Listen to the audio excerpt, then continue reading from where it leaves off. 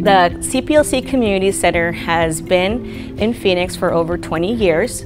It serves approximately 200 youth every year, including their families and the community as a whole. So the CPLC Community Center not only has youth programming like our summer enrichment program and our after-school programming, we also provide a whole family approach. So while the youth may get some type of enrichment activities here, and also adult programming such as ESL, parent workshops, and other support groups. Some of our parent workshops include a domestic violence support group that we offer during the day. In addition, we are starting our ESL programming with 2 classes, level 1 and level 2, one in the morning and one in the afternoon. We've learned from feedback from our community that the adult programming offered is really critical to future workforce development. Our community has asked us for those ESL classes, and they specifically in small groups and in person, and that's what we're starting to do now.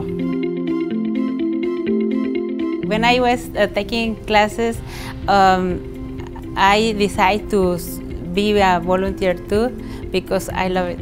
It's very important for me to learn English because I can to help to my daughter in COVID times.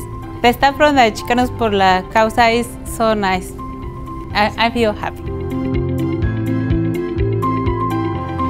So we just wrapped up our summer enrichment program. It was a full-day program that was filled with arts and crafts activities, weekly field trips, including on-site water play.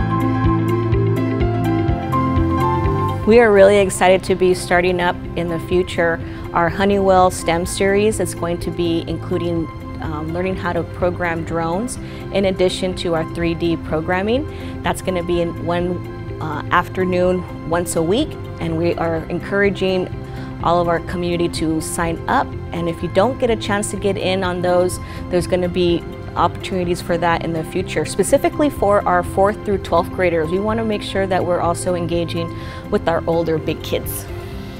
One of the things that we found in our collaboration with Honeywell was the importance of helping our youth develop workforce skills.